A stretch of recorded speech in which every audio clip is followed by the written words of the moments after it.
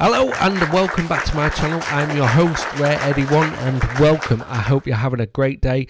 Let's get into it. Let's get straight to it. I'm talking pop culture. I'm doing my review and a chat on Futurama. Futurama season 11, episodes 1 and 2. You're getting a twofer. So let's get into this. Let me put me down in one corner. So I will see you on the flip side. Here we are. We are at IMDb. So Futurama. On here in the UK, it's on Disney Plus, Hulu, I think in the America. Yeah. Do I think it's a good idea to reboot this show? No. Hear me out. I'm a huge fan of Futurama. I love Futurama. I'm a big fan of The Simpsons, Family Guy, and American Dad. Other shows like that as well, South Park, but Futurama and The Simpsons are pretty much, well, I know South Park and Family Guy was round about, they all came out around similar times, well, apart from The Simpsons, obviously, OG Simpsons fan. So I think they should have left it, because season 10, the way it ended really well for Futurama, to be honest with you, because it's been cancelled twice. Now, that's not. Is that saying? Am I looking too much into it? I think no, I'm not. I think this has been cancelled twice, so they're obviously not too confident in it. Now, I read up somewhere, I maybe should have put it in on here, but it's a bit late now. I did read up somewhere that they cancelled Futurama, the first time they cancelled Futurama, because it was taking away, it was taking viewers away from The Simpsons. Now, I bet they wish it hadn't of now, because maybe if I cancelled it and maybe lost some momentum, who knows where Futurama could be. It could have been up there for Disney Plus and Hulu on their streaming services. But hey, never mind. Will they learn from their mistakes? No, Hollywood does not learn from its mistakes. I really hope they prove me wrong as a fan of Futurama. I hope they prove all those doubting fans wrong and actually give us something good. But the first two episodes are mid at best. And am I being a bit harsh? Yes, I am. I think I'm being a bit harsh. But like I said, season 10, the way it ended for Futurama was fucking near enough perfect for Futurama. If it had ended a similar way for a similar show, no, it would have been crap. But for Futurama, a cheeky wink saying we could be back, but we probably shouldn't be back. But a little cheeky wink to say who knows what's to come, and that's where I am on it. So why do I think they've brought this back? So I've clicked on the wrong one. So why do like I said, they've not brought this back for the fans. That's my opinion. My opinion is strong on this. I think they have not brought this back for the fans. They have brought this back for one thing and one thing only. Content for their streaming services. Hulu and Disney Plus. You know, they haven't brought this back for the fans. So I'm sorry, fans of Futurama. They haven't brought this back for you. I know there's been petitions all over the place to get this back. They haven't brought it back for you. They brought it back because they want one thing and one thing only: content. They want safe content. They want content what's got a built-in fan base, which Futurama has. They want safe content that they know that's going to get them decent streaming numbers, which it will. Now, as a fan, will they prove me wrong? I don't think they will. I think I'm just going to get shitty Futurama for the next. It looks like we may have a couple of seasons. Now, I don't know, but it does. It has a really big loyal loyal fan base. Now, why not the Orville? Now, come on, Disney. I'm I'm pretty sure you got the rights to the Orville, unless you... Well, no, I think it was on Hulu. Why are you holding out on the Orville? You've got... Yes, there's probably more money in the Orville. There's probably more money to make the Orville than Futurama. But, come on, the Orville has had 3 pretty good seasons. Pretty, to me, fantastic seasons. But I understand why they are pretty good to the normal viewer. And why are you holding out on us? Give us a season 4 already. Come on. But we know, going back to Futurama, they don't, big Hollywood studios don't have the balls to create risk. They don't want to be riskful. They don't want to create new, unproven, they don't want to create anything new that hasn't got no data on it. So, reboots are probably going to be the best we have. And yes, reboots, if done right, can be done well. And same with sequels and prequels. If done right, they can be done well. Sequels, if done right, they can be better than the original, if not better than, if not better than the original. And same with prequels, if done right, they can be better than the original. So you got Godfather Part 2, Empire Strike Back, you got your Star Trek 2, The Wrath of Khan. Come on now. You got Terminator 2, Judgment Day. Now that kicks it, that kicks its ass and somewhat. I love Terminator, but Terminator 2 just fantastic to me. Spider-Man 2, Tobey Maguire series is up there, definitely up there. You got Dark Knight, you got Evil Dead 2. The list is endless. The list is literally endless for me. Prequels, you got House of the Dragon, which is killing it. You got the Godfather Part 2. Now that is, yes, it is a sequel, but it does have prequel vibes. Seeing the Don in his earlier years. X-Men First Class, you got Rise of the Planet Apes, and Kong Skull Island, just to name a few. Come on now. So let's get into my review of episode 1 and 2. I start with 2. So Futurama as a whole gets an 8.5. IMDb, yet again, I'm can't really say I'm for or against IMDb at the minute. It's owned by Amazon, so maybe that's why it did well on The Rings of Power. But its popularity at a 14. Now, again, I'm a huge fan of Futurama. It's Simpsons, but for sci-fi nerds, I guess. I fucking love it. So, episode 1, season 11, episode 1, it gets a 7.5 on IMDb. Now, I wouldn't give it a 7.5. I would give it a 5.5. And again, that's being generous. It's a bit, could you say it's a bit meta for today's time? With the writer's strike and the actor's strike, with what happens in the episode. The studios are squeezing the writers. I don't know.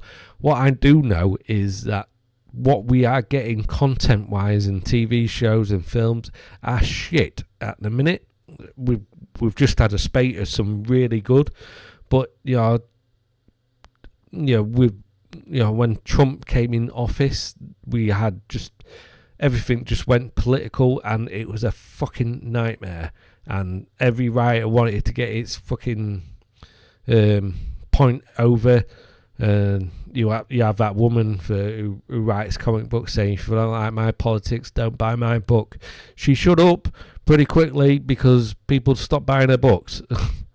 And it is what it is. Just fucking take your shit, your politics out of it, and just your PC, all your woke views, take them out of it. Just write from the source material. Use the material what's been given. Like if you comic books, you read the comic books. Lord of the Rings. There's so much stuff out there from Lord of the Rings.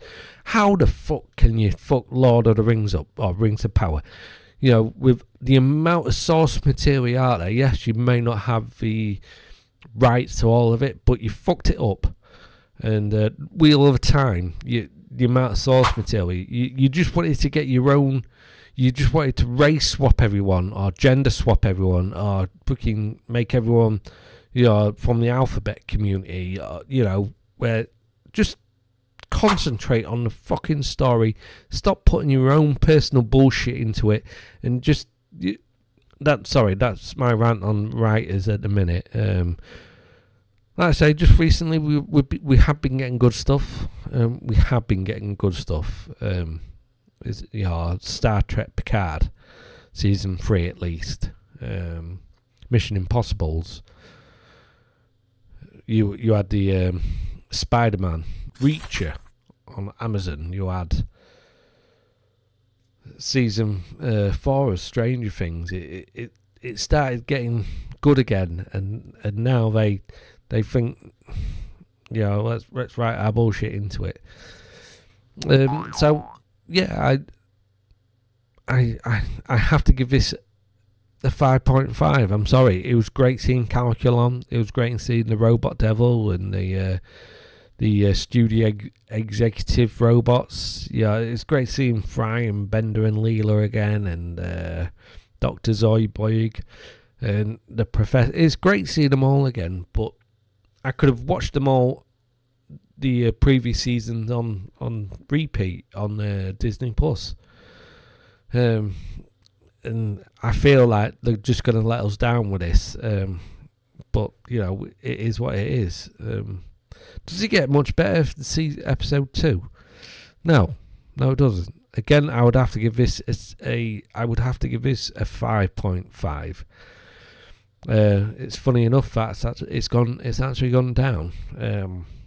Children. So episode 1, the Impossible Stream. Sorry, I keep skipping. I don't want this fucking video being like 12 hours long.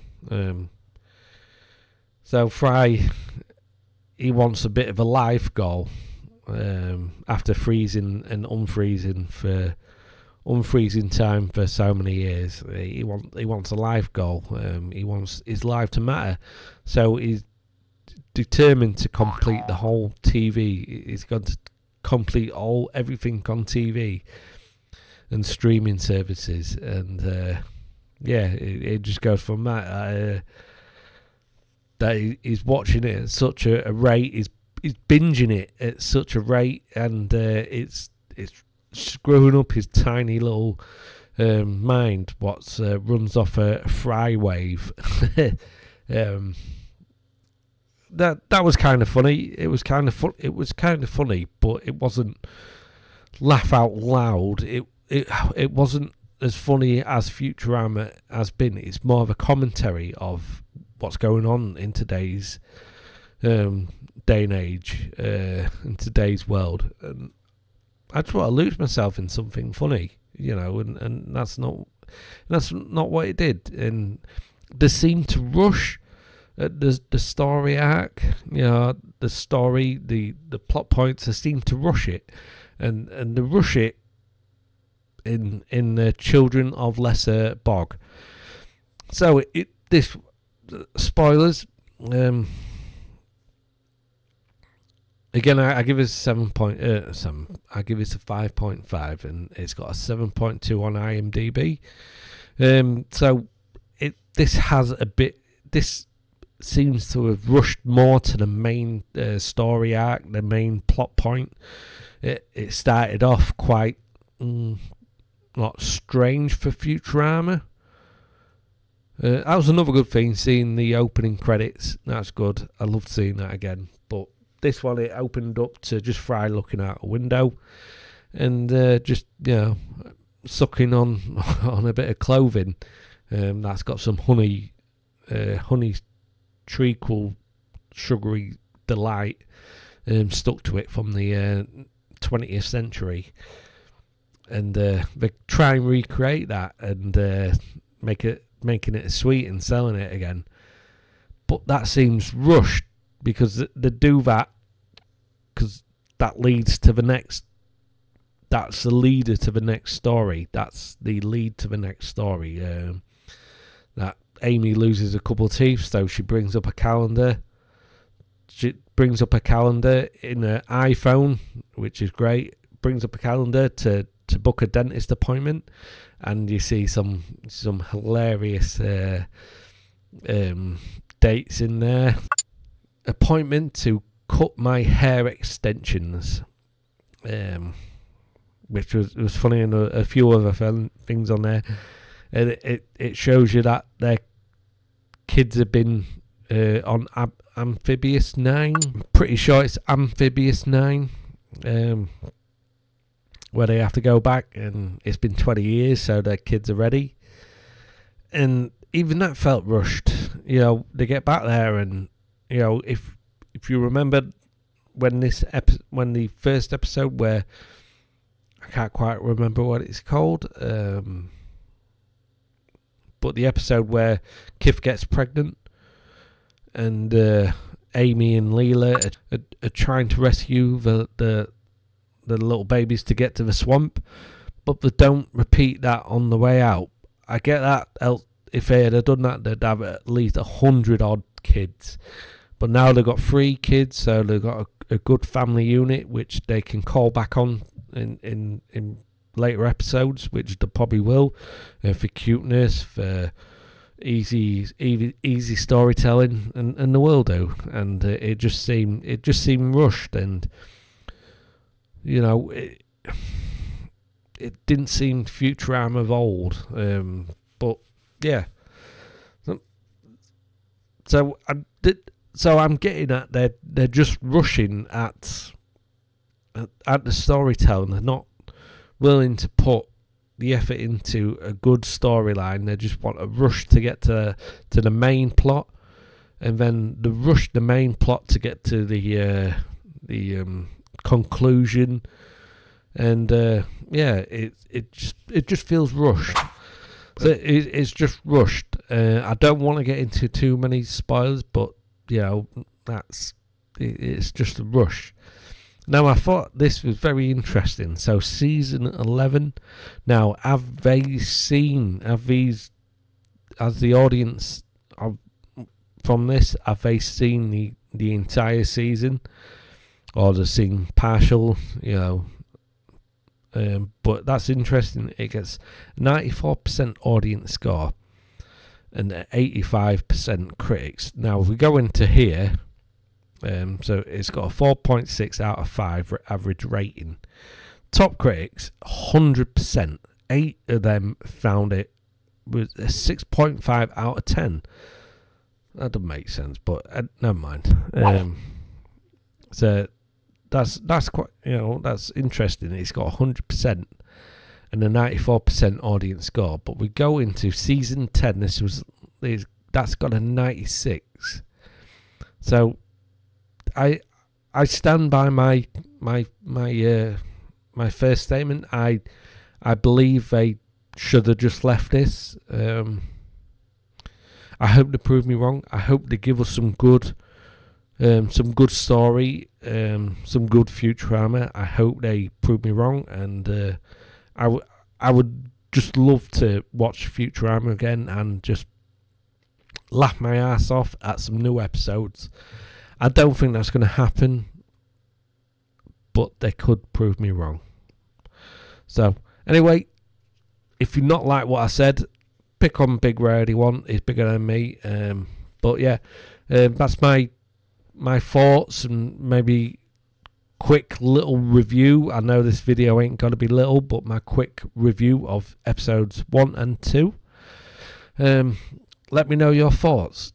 Is this something you're glad Futurama's back, or you a little bit like me, you think they should have maybe left it?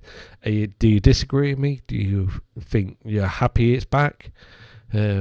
I would like to know your thoughts on it. If you agree with me, disagree with me, please let me know in the comments. On my Facebook, Twitter, anyway you can get hold of me. Let me know. I will always reply to any message on the comment section. Emails, I always reply. Twitter, Facebook, I will always reply. So please feel free to get in contact with me. That would be awesome. So I've been Rare 81. Let's get back to Big Rare 81, and I'll see you on the flip side. So, what are your thoughts on Futurama? Should they have brought it back for a third time? Do you think, the way they had ended it in season 10, do you think that was a great way to end it? Do you expect much from Futurama? In all honesty, it started out pretty good. Season 1 and the first few seasons were pretty good. I would put them on the level of The Simpsons back then. Then it just sort of got a little bit mid. As harsh as that sounds, because I love Futurama, I do, but I have to be honest, and they were kind of mid at best. So I think they could have. I know why they're doing it. They need content for their streaming services. That's what they need. So Futurama. It saw the way it ended in season 10. To me, was the perfect ending. Yes, it was left open. With a cheeky leave open, but it was a pretty much perfect ending for Futurama. Now, if that ending was in another show like that, then yeah, maybe not. But this was quite a great ending to Futurama, and now it's back. And the first 2 episodes have been, like I said, have been all right. No, it's tickled me, as much as maybe Simpsons hype, or a Family Guy or American Dad. But it's not bad. It's safe, I guess, for the streaming services. It's safe. We know Futurama. It can have a crossover with Bob's Burger and The Simpsons, obviously. And that's it. Again, this is content. They need content. Disney, Hulu needs content for their streaming services, and that's the only reason this is back. Yes, there's fans out there who love Futurama, who absolutely love Futurama. I'm one of them. I love Futurama. I'm glad I am glad it's back. But am I glad it's back? Do I want it to be back? Do I want Futurama to be back with poor writing, poor visuals? I know you can't really get the visuals wrong with animation, but poor writing and poor storytelling and rushed characters and rushed storylines just to get to the point, all that sort of thing. No, I think it should have just stopped where it was, but maybe we get a couple of good, decent episodes out of it. Maybe we get a couple of decent episodes. These first 2 episodes have been mid. Been okay. They've been okay. Maybe a couple little, little. But other than that, it's yeah. And again, I'm a huge Futurama fan. Yeah, it was great seeing the Nimbus. It was great seeing the Grand Midwife. It was great seeing the whale biologist. It was great seeing them all unfrozen, and Bender being Bender again, and Calculon and the Robot Devil. It was great seeing all them characters again. But we had 10 seasons I could have gone back and watched. I just hope I don't ruin it, because Futurama is a pretty damn good show. Like I say, the inevitable it will be cancelled again, unfortunately. When? I don't know. I hope you've enjoyed this somber video of mine. I it is what it is. It's am I glad Futurama's back? Yes. Am I cautious? Yes. Am I going to be regretful at the end of this season? Yes, because it looks like it's got a 2 season. Will I at the end of this season be wishing it had not come back? Chances are possible. But anyway, I hope you've enjoyed this video. I hope you've enjoyed. I'm gonna try and break down videos a little bit better. I'm looking at doing a newer way, maybe with a little bit of script work and stuff like that. I'm an incredibly not so busy man. So yeah, I'm going to try and do a little bit different way of doing videos. I'm learning as I go along and learning what's better and all that. So yeah, I hope you stay with me. I hope to see you in my next video. I've been Rare Anyone. Peace.